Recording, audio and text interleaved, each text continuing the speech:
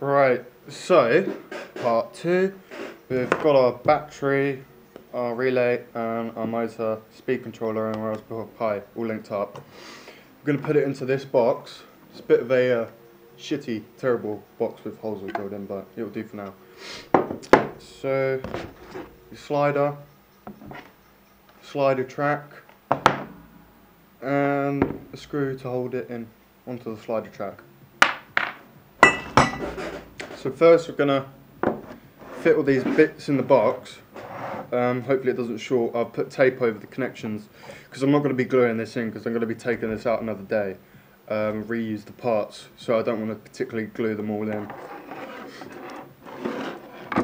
So I'm just going to plonk them in here. Not the best idea, I know, but it will do for now. Put the switch in.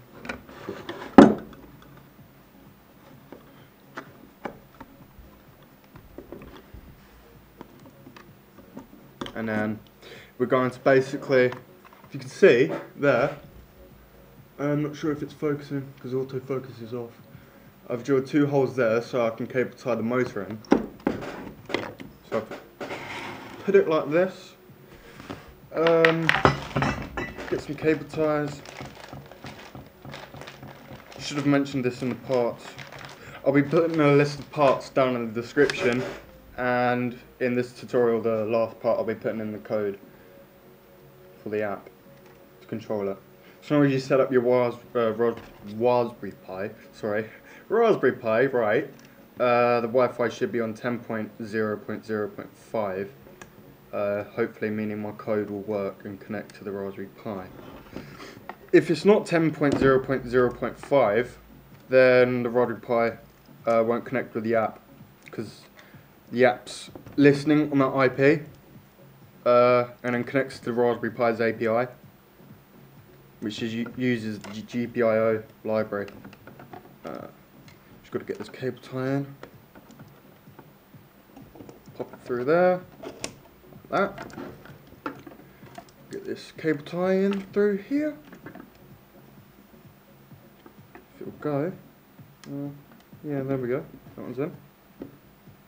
Pop this in here.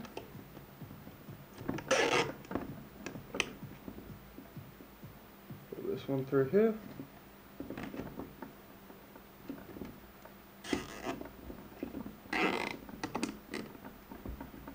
Like so. Put this down. Hopefully nothing shorts it out. So I would hate that because it's a LiPo battery and I've already had one explode in my face. Like a 3-stage rocket. Once it burns through all the cells, it was when I accidentally punched a hole in. Alright, actually, I'm just going to test this. Look at the power light. Starts up. Raspberry Pi's LED is on. The relay LEDs are on. Actually, before I do this, before I put the top on, need to mount it to the slider. So we're going to mount it on this end here, through that hole. If I raise this up a little bit, my little box, everything's just falling out. I don't tend to do builds this pitched. Nah. Just because I'm reusing the parts for another project, which is a cable cam. Shoots time lapses across 30 meters, which is a lot for a long distance. Did I put a washer around somewhere? Should be a washer. If not, I might be able to make do without. Actually, yes, I can make do without. Right, screw this in.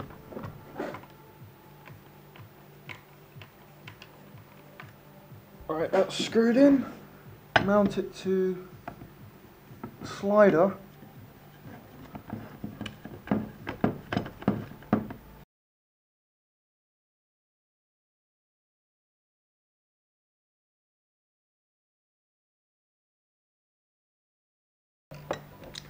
boot it up.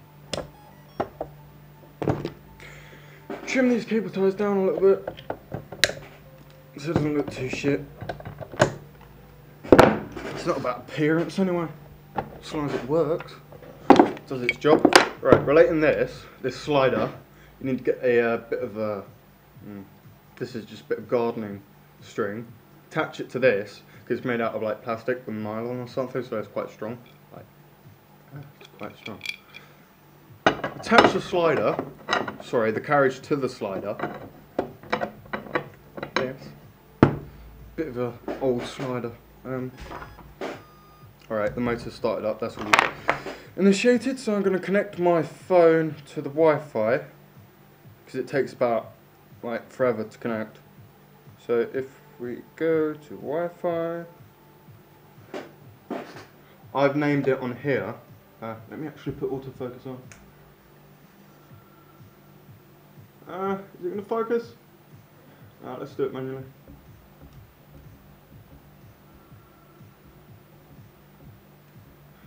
Well, there's a Wi-Fi there called Cable Cam, which is for the Raspberry Pi. It's connected now. You can see, comes up with a little icon that shows. Oh, has the icon gone? No, the icon's still there. That shows that basically it hasn't got any internet connection. It's an exclamation mark next to the Wi-Fi signal. So that's connecting now. You focus it back again. Focus.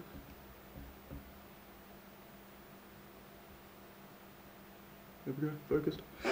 Right, connected to the Wi-Fi. Let's check if it works. I've got an app here. Let's start with 25%. Yep, it's turning. Right, so that works. So now we need to attach the piece of string to the shaft of the motor. I'm just using this old little knob just to basically put it in place. I'd recommend doing it with something else, something more permanent, but as again I'm just doing this for the tutorial and I'll be reusing the parts afterwards. So now this is attached. No. Screw this onto the motor like that. Right, that's in place. Slider's on. Slider's together now. Put it up a little bit. I don't think this through, did I? No. Let's see if I can attach the camera without taking it off. Where did I put the lens cap? Somewhere.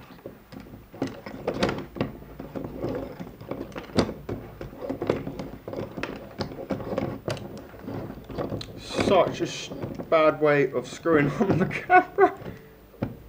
Well, it's on now anyway, isn't it? Facing this way, oh well. So the camera's there. Put the lens cap on. Right. So now that is all set up. Let's test it out. Alright, we're gonna. I don't think the 15 or 10% works, which basically 15% starts the motor for 1 second, stops it for 1 second if you're doing slow time lapses. And then 10% basically starts the motor for a second, stops it for 2 seconds. But that's not working on my phone for some reason. It works via the web interface, but not on my phone. I don't know what's wrong with that, I might have to debug that, but let's try it with 25%.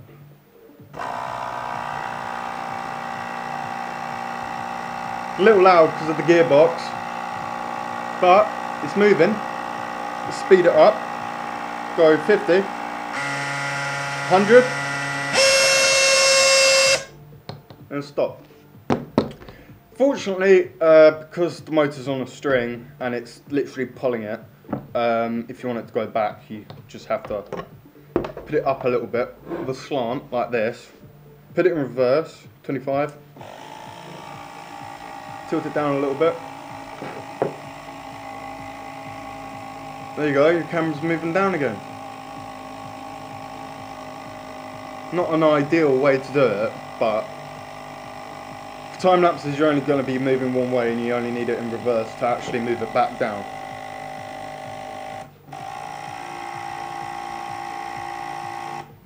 So yeah, ta-da! DIY camera slider for time lapses. Right, let's turn this off now. So I will link the code for the app, or actually a download for the app, in the description. I'll compile it. I could even upload it to the App Store if you want, which I might do. Yeah, I'll upload it to the App Store, that'll be easier, so you can just download it. It's only for Android, I'm afraid. Because I don't have an iOS account. I don't have an iPhone either. So yeah, it's for Android. And then I'll link down the code for the Raspberry Pi, how to set it up, how to configure the GPIO server and Apache server, and configure the Wi-Fi hotspot. I'll put a little tutorial for that in the description. So there you have it, camera slider for time lapses. Go try it yourself.